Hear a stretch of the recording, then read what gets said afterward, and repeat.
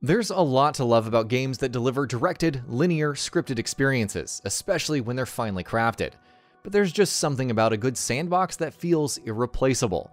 Being let loose in a large game with a multitude of systems at play and being allowed to interact and engage with them how you want is an exhilarating feeling, one that can't be found anywhere else.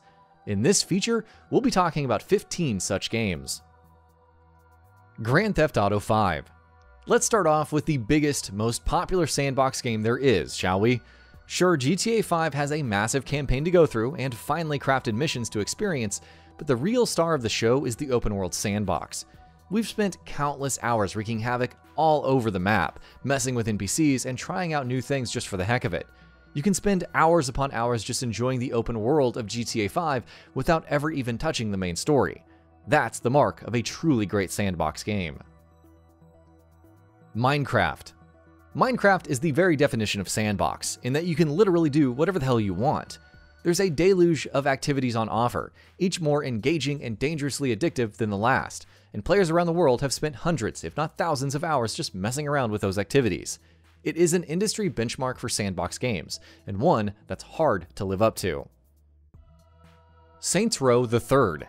Much like GTA 5 or many other systemic open-world titles, Saints Row the Third drops players into a large open playground with various interlocking systems and lets you run wild with your imagination.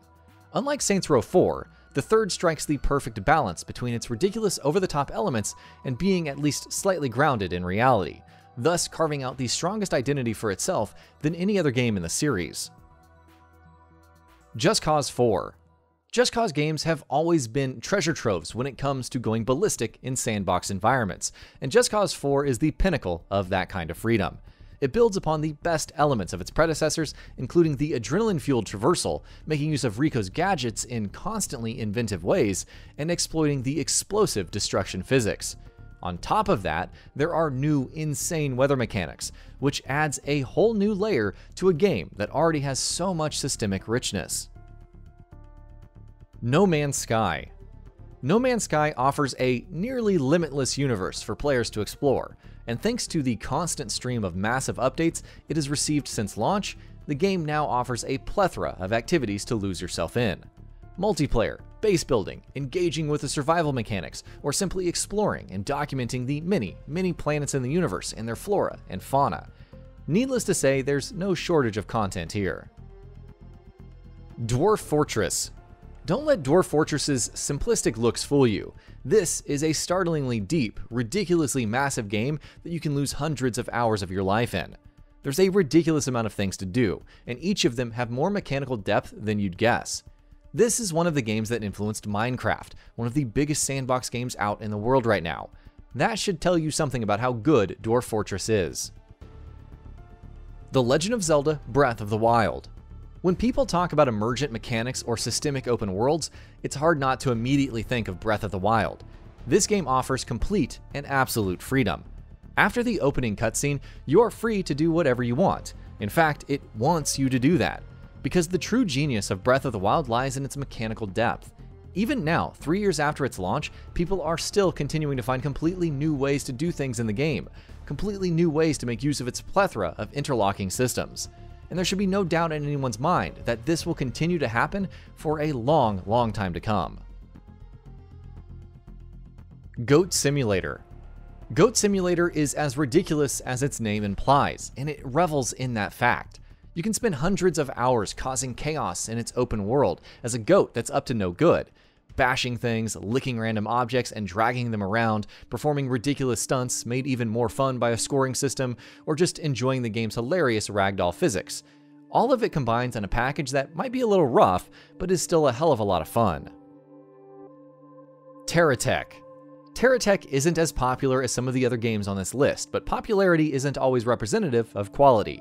Payload Studios' construction sandbox game is an absolute joyride. It is the video game equivalent of playing with hundreds of Lego blocks and building whatever your imagination allows you to. Hitman 2. One of the most unsung resurgences of this generation has been Hitman, a series that was reborn by achieving its ultimate vision in its purest and clearest form yet. Hitman has always been about giving players tools, such as social stealth, that they can use to their advantage. but these new games, especially Hitman 2, take it to an absolutely ludicrous level. With meticulously constructed masterpieces of sandbox design, such as the Mumbai level, Hitman 2 offers players massive sandboxes with dozens of intertwining and crisscrossing routes, each hiding entirely different options on how to approach the situation, each offering the player an entirely new way to express themselves. As far as achieving true sandbox design goes, there may not be a game that has done it better than Hitman 2.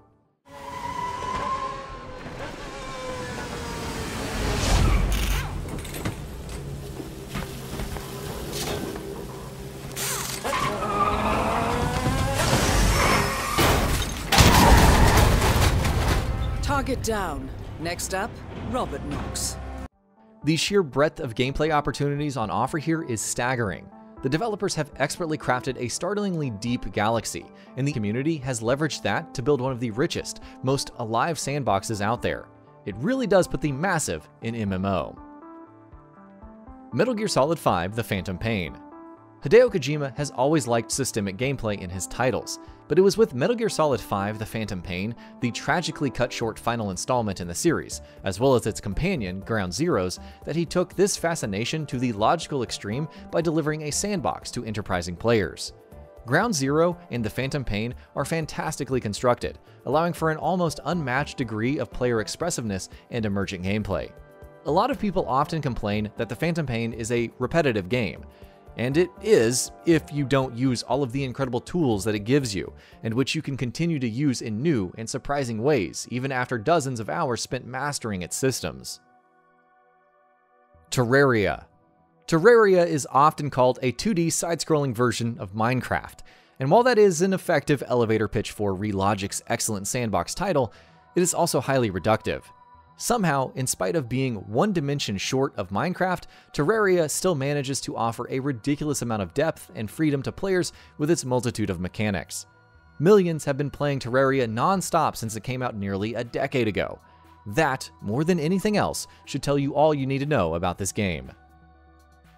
Elite Dangerous. While so many crowdfunded projects, including in this specific genre, have failed to deliver, Elite Dangerous has been out there offering the quintessential space sandbox game for over half a decade now.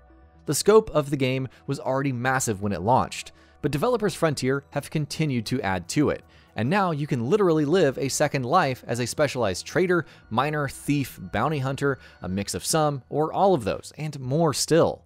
Because much like EVE Online, Elite Dangerous is practically limitless in just how open-ended it can be in providing structure or mechanics to the player.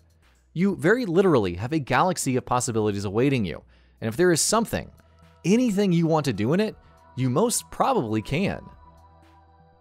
Skyrim. If ever there was a game the presence of which would not need to be justified on this list, Skyrim is it.